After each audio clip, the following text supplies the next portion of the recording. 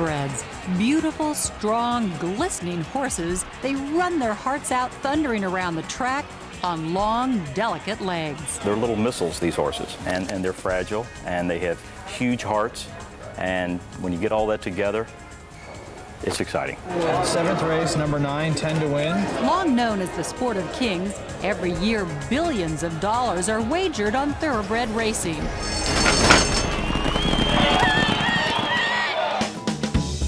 The biggest gamble might be taken by those who spend big money to own and race thoroughbreds. We're in a luxury item sport. There is no mistake. You have to have some discretionary income to play in the horse business. People say, oh, that horse only brought $500,000. And you go, $500,000? That's a lot of money. Or that one brought $4 million, only $4 million. I mean, we're talking about serious cash here. It's a rarefied world reserved for owners with a passion for business and pleasure. It's nice to have fun while you're earning a few shekels. You cannot buy what horse racing gives you. And it's one of the unique things. It ain't the man with the most money that wins races. It's the man with the fastest horse. The ultimate finish line is at Churchill Downs. The Kentucky Derby is the holy grail of thoroughbred racing. There are races that are worth more money, but none is more treasured.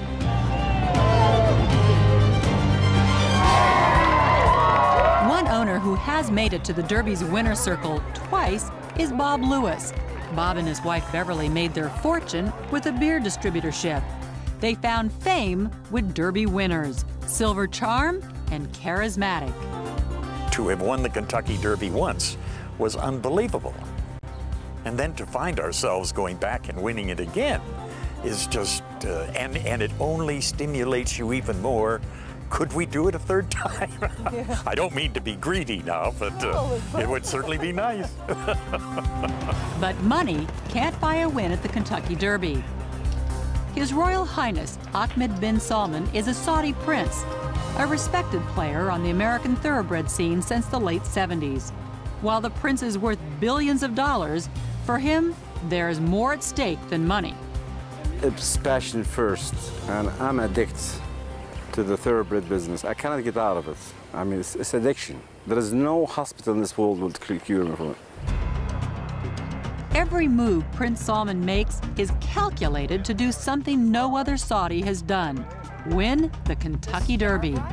In 2001, his thoroughbred Point Given took the Preakness and Belmont Stakes, 2 legs of the Triple Crown, but came in a disappointing 5th at the Derby.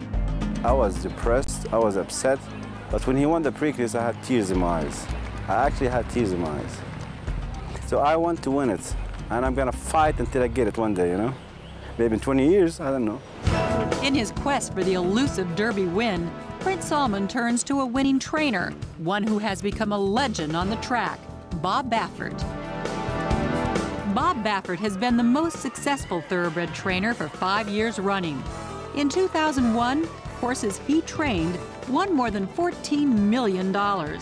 But it's his 2 Kentucky Derby wins that elevated him to celebrity status.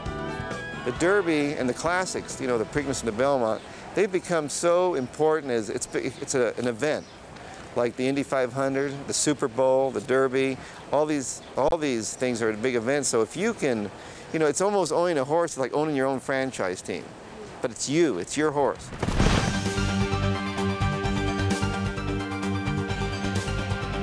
What is that winner's circle like? Probably the best part when you win a race is when you win and you start making your walk down towards that horse. The excitement, you're floating down there. I remember when I won my first Kentucky Derby in 1997 with Silver Charm, I couldn't remember getting down to the track. When I won it the second time, I didn't think I'd feel that again. Usually you get used to winning these races, but the second time I won it, I felt the same thing.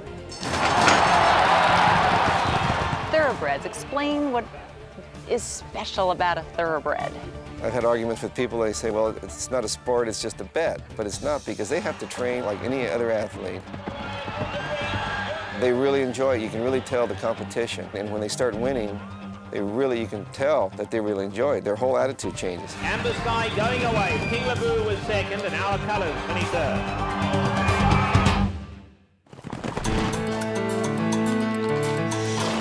the thoroughbreds Bob Baffert trains, there is one star, Point Given.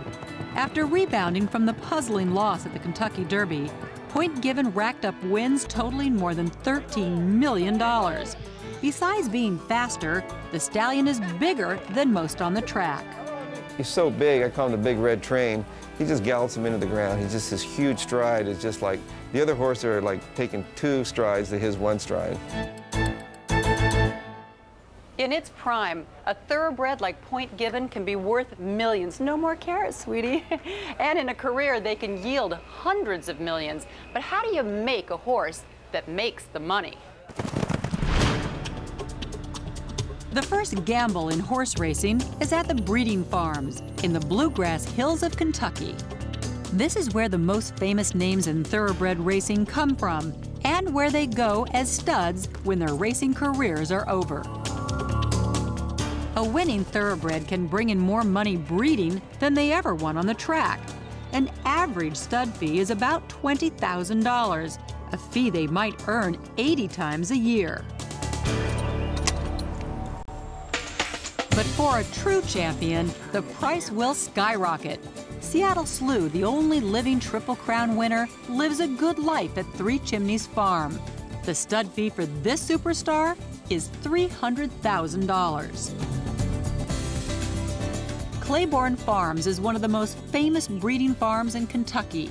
At Claiborne, the 100-year-old breeding shed is busy 5 months of the year. We're trying to raise racehorses here. We're raising athletes. So that's what we're all about. While it's true that there is no such thing as a sure bet, nothing about the thoroughbred business is haphazard. It's an art. It's a little bit science, it's a little bit luck, it's a whole lot of hard work and a whole lot of study. The old cliche in the horse business is you breed the best to the best and you hope for the best. Mares give birth to a foal after an 11-month pregnancy. During a busy breeding season, Claiborne will see 200 foals a year. There's nights we have 3, 4 foals born, maybe some nights even 5 foals are born. Every birth is a dramatic and breathtaking event.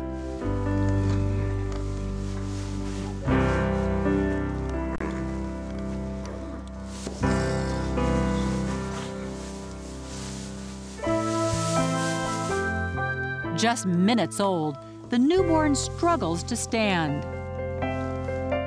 No one knows if the first few shaky steps of this foal might turn into the long, powerful strides of the next Triple Crown winner.